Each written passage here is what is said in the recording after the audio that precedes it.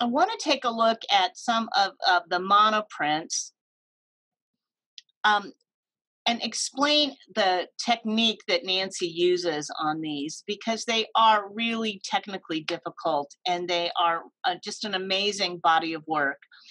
Um, Nancy begins with a board that she applies her print paste to and then goes in with a series of different size markers and creates a kind of a level of drawn design, drawn lines. Then the next layer is another type of design with maybe a thicker or thinner marker.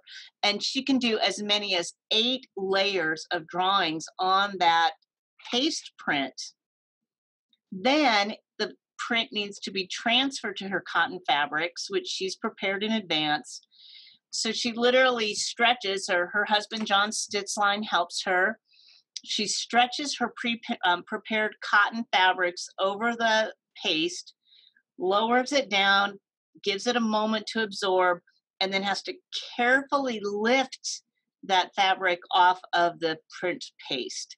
And in lifting it off, it has to be done very precisely so that the monoprints don't blur or smear. So technically, it's a very physical, demanding type of technique. And something that Nancy is just intrigued by, that she's done hundreds and hundreds of, and oftentimes unsuccessfully. She's not been happy with the finished design and she has tossed those pieces. Once the piece is done and dried, she does go back in and adds machine quilting to the pieces. It tends to follow the lines that she's created in the paste print and printed. And then she finishes them off with a facing that she adds on by hand at the end. So they are really labor intensive. They're very heavy. And I can't even imagine the work it took to get all of these pieces bound and finished for the exhibition. So they have incredible layers to them, and I'd urge you to, for example, in our West Gallery that we're looking at, the pieces are presented chronologically. So if you were to come to our exhibition and really take a look at these individual monoprints, you can see Nancy's skill level advance as you go down the wall. In the first few, you'll see splotches, you'll see areas where she wasn't able to control the print paste as well.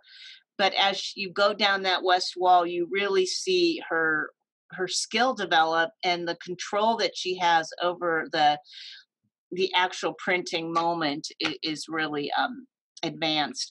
Nancy has about 3 minutes from the time she lays the print paste down and begins to design to get that transferred onto cloth and lifted off of the board. So it's a very quick technique.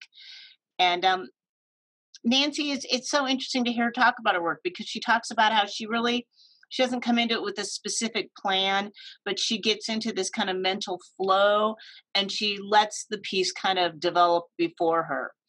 And the pieces have incredible depth to them.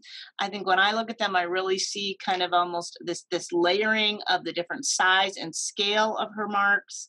And they really are just exceptional.